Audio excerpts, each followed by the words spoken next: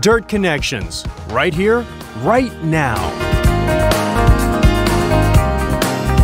Okay, I'm in Vienna and we got to bring in some dirt and do a little bit of grading for this builder here. This house looks really, really nice. It's going to hit the market soon. And no fuss, no muss. Everybody, please enjoy this perfect day. Good morning, my neighbors. It's Monday morning early. I'm here like I said I was going to be here, and I had this dirt delivered on Saturday, so I'm just going to knock it down, grade this beautiful home up with this good dirt. This is unscreened fill dirt. He's going to take down that fence so I can feather that in, move that sign, feather that in, come around the corner, respect this grade right here, do a little something here. There's a piece of concrete there. Try to move that for that guy, but if you want me to do grading, you guys have got to make sure that the place is cleaned up so that I can do what I got to do.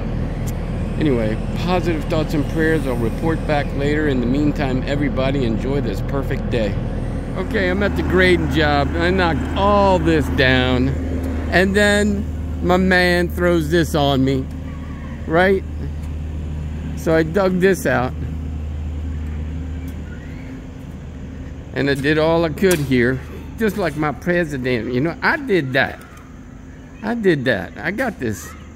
So I dug all this out. And he is going to bury this pipe.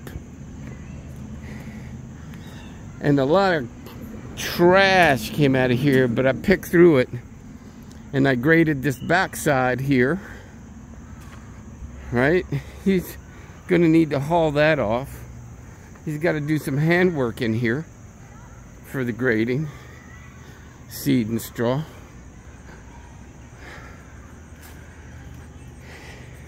But it's looking pretty nice. I got here as close to the edge as I could, because I don't want to, there, see, I don't want to wreck anything. And there's surplus material, so the guys can rake it against there and feather it all out and make it look nice. And then put that up against a stone. Didn't wreck anything, which is beautiful. So I'm gonna load up my equipment, put it on my truck, and skedaddle to the next job. That's gotta be handwork.